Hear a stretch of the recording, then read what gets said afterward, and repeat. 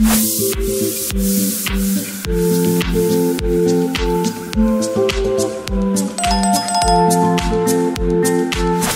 I'm going to show you how to turn your smaller camera to a bigger camera. I'm going to show you how to get the emulation of those bigger cameras you wish you have using a plugin.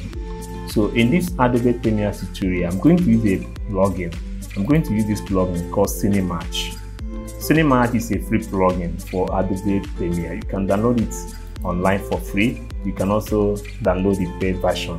So using this plugin, so we are going to change this video shot on Sony a7 III to Arri camera. So first of all, I'm going to drop the plugin to the clip. So I'm going to go to my effect control. So you can use any camera. So I'm using version 1.03, 1.02. So I'm going to go to here. I'm going to choose my camera. So this video was shot on Sony. So you can see, you can select any camera. You can select Arri, Black, Canon, DJI, Fujifilm, GoPro, Nikon, Olympus. So you can select so many cameras you want. So I'm going to select Sony. It was shot on Sony.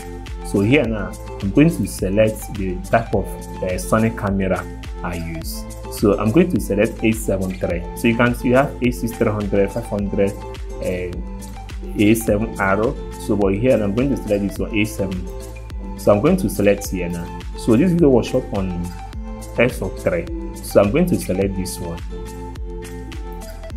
So I'm going to put it on full. I'm going to do apply. Nothing happens. So I'm going to go down.